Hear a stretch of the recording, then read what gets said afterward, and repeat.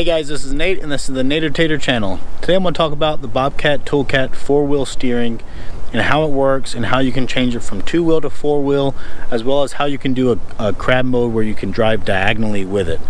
So to start with, if you want an in-depth review of the Toolcat, I have that out there on my channel. Feel free to look at that. But for this one, we'll just talk about the 4-wheel steering system. Everything on this Toolcat is hydraulically driven, so pretty much the diesel engine runs a hydraulic pump, very similar or exactly the same as most skid steers. And then what's different, obviously skid steers, they have drive motors for left side and right side, and that's how they steer. They just spin one side faster than the other side, or opposite direction, and you do like a tank steer. For the Toolcat, it actually has steering, and the way they achieve that is they have a hydraulic ram, and it's a double acting ram that goes across the width of the machine. Then they have a tie rod that goes to the knuckle, and this is a typical A-arm suspension, similar to a car that would have the A-arm, and then they'd have a steering tie rod like this, but instead of having a rack and pinion or circulating ball, they have this hydraulic ram that pushes on the steering tie rod. So that goes across car, as you can see. So here's the other side, and that is attached to that same ram, and those rams have a sensor on them, so they know where is straight ahead, and I'll show you that on the inside of the cab just in a second here. On the back, it's a similar suspension design as the A-arm again, and you have the same setup where you have the hydraulic ram. I think it's actually the exact same part on both sides. So now let me show you that guy in action. So if I crank it up, all right, put my little safety lever down.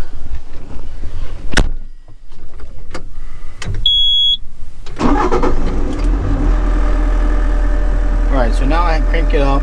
Right now I'm in 4-wheel steer mode. So let me show you. And then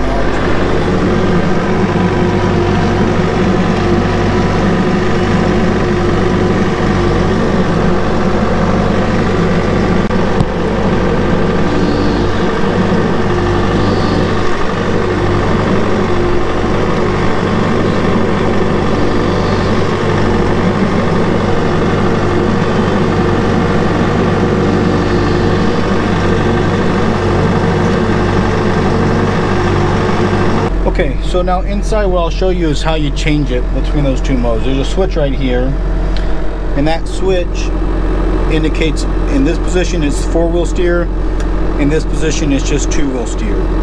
So let's say you wanted to drive around and just 2-wheel steer, and perhaps that's because you don't want the back end to swing out. You do have to watch it because it'll hit stuff. So what I would do first is you want to get the rear axle centered. So to do that, you look at these little green lights, and I will steer it until let's see which way they're pointing. Alright, until the green lights come on. So you can see that both the green lights are on, and that means that they're both straight ahead. And that sensor can be learned, but typically it should be good from the factory like that. So once I have them straight ahead, I'll switch to 2-wheel steer, and now my rear axle will stay still, and I'll just turn the front. And now I'm just doing 2-wheel steer. Obviously in 2-wheel steer it doesn't turn as sharp, and let me show you that overhead here of it turning in 2-wheel just front steer.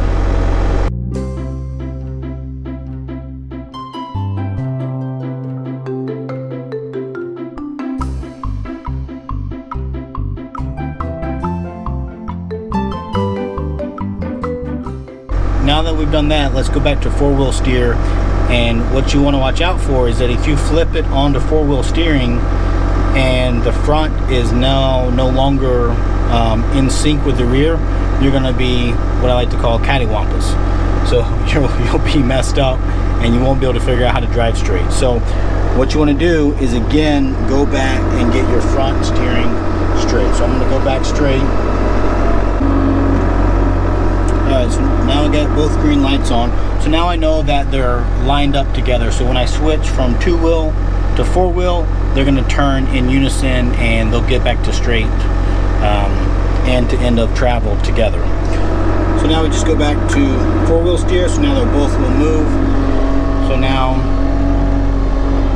I turn a lot sharper. So I'll show you an overhead view of that now.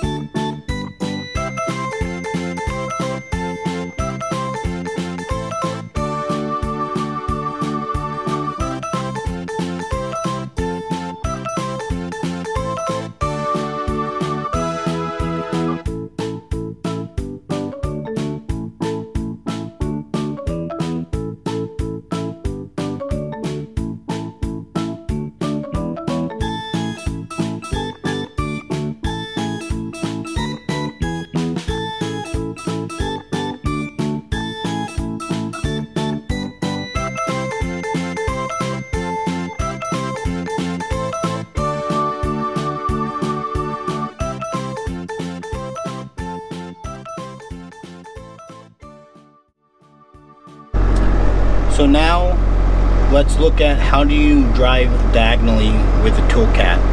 And to do this on some like telehandlers, they actually have a crab steer mode, which instead of turning your back axle the opposite way of the front, it turns it the same way as the front, and that will allow you to drive diagonal. The Toolcat doesn't have a crab steer mode. Instead, you have to set the rear axle at a set angle, and then it stays there, and then you switch to two-wheel drive, or sorry, two-wheel steer, and then you're able to drive sideways. To do the diagonal crab steer, in four-wheel steer, you turn until your rear axle gets to the angle that you want it. So you can see in that mirror, I have it at an angle. And you obviously can adjust that angle if you want a little bit or a lot. And then once you do that, then you lock it into front steer only. And now your front's gonna steer, but your rear's gonna stay at an angle. So now you drive diagonally, sideways down something, which is great if you want your implement to be further away from the road or the surface that you're driving on, or if you are kind of getting stuck somewhere, you're up against trees. Especially with the four-wheel steering, you have to have like a radius around you. So the crab steer is great if you find yourself in a predicament, you're up against a wall, perhaps parking in a garage. This would allow you to steer and then pull away from that obstacle without having to swing either the front or the rear end at it. So that's a quick demo. Let me show you an overhead of doing how it drives diagonal.